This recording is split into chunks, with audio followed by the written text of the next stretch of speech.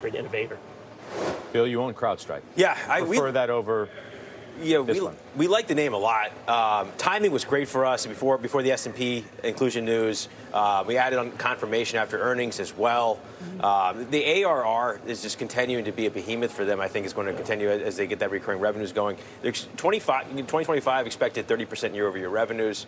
So I love the name. I think maybe it settles in a little bit here. I'm not maybe some gains pulled forward after that news on the S&P though. What about Tesla today? Reiterated outperform by Super Bowl Dan Ives at Wedbush. 275 is the price target.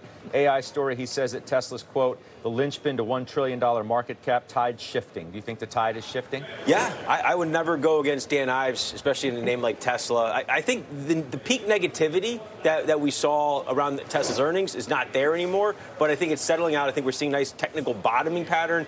I wouldn't be surprised to see this above 200 in the very, very near future. I'm going to be trading this personally, probably with some options down the road here in the near future. But the AI story around it, I don't look at it just a car company. I think there's an AI story, there's potential software story, the charging station story. There's a lot of factors here that could power this thing over $200 in the very near term. You would think to buy more, you say? Yes. Yeah, I'm not there yet. There's maybe some broad market concerns, but maybe by the end of the month or around the 4th of July time. All right, Freeport upgraded to overweight from